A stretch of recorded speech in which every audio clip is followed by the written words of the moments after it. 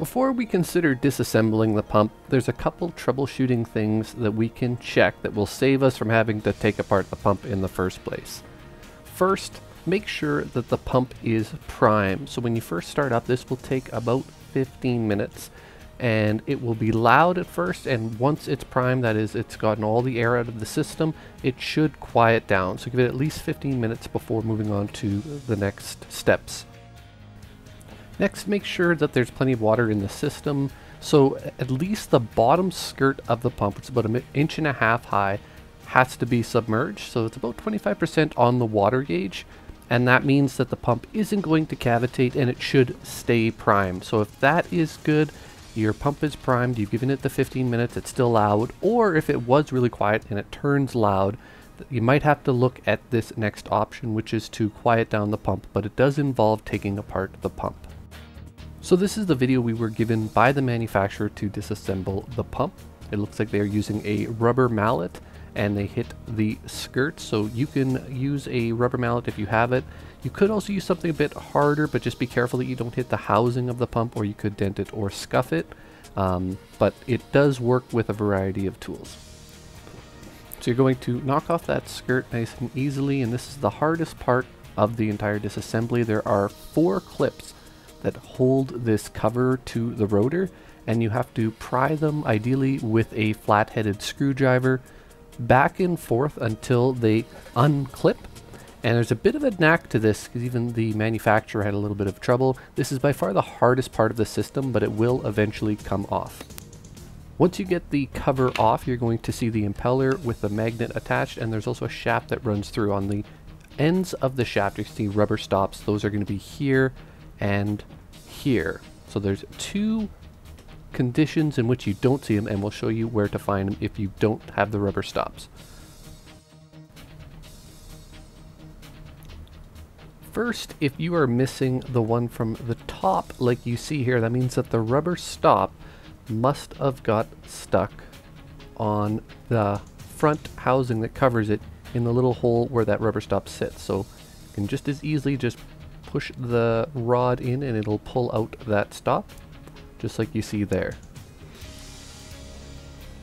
The second alternative is if you have the rubber stop missing off the bottom when you pull out the impeller like this. So there's a spot deep in the bottom, it's kind of hard to see, and that is where the rubber stop is. It's where it's going to sit in place normally. So if you just have the little rod, you can push it into place, and that'll grab up that rubber stop, and then you have it. Make sure you have both of those before moving ahead. Now there really isn't a right or wrong way to put these on, just make sure that the shaft is there and the rubber stops are on either side. Now where our problem is coming from the noise in the cases we found is there's movement in between the impeller and the magnet like you see here. And it going back and forth is causing that rattling sound. So we have a pretty quick and easy solution. What I've found is that you can take, in this case I'm using crazy glue, you can use super glue, something that's going to have a really strong bond. Make sure to remove the shaft, keeping the nubs close by, and then generously place the crazy glue on the separation point, I guess you would say, between the impeller and the magnet. And what that's going to do is it's going to stop it from being able to move up and down, and it's going to hold it in place nice and tightly, and give it plenty of time to dry. So now that it is all dry, what you'll notice is you're not going to be able to move the impeller without the magnet moving alongside with it. That's kind of hard to see from the video, but I can't move the impeller without moving the magnet at the same time, and what that's going to do is stop it from vibrating.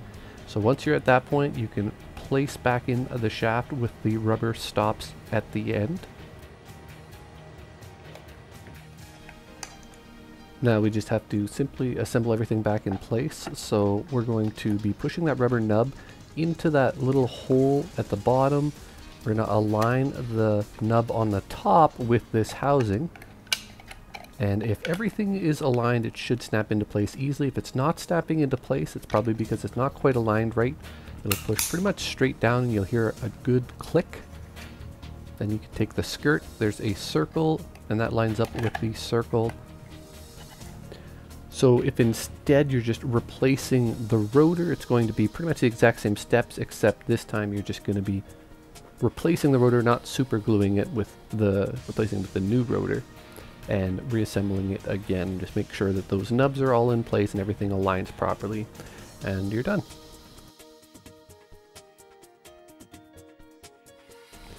So we've been running this now for 2 to 3 weeks with a super glued rotor, and we haven't had any issues. It stayed very quiet, doesn't seem to affect the rate of pumping, and it doesn't seem that it would cause any damage to the pump. That doesn't mean that in the future it doesn't cause an issue, so I'd say this is more of a temporary solution. We haven't seen any issues with doing this. However, if it is unbearably loud, at least it gives you something to try that does quiet it down.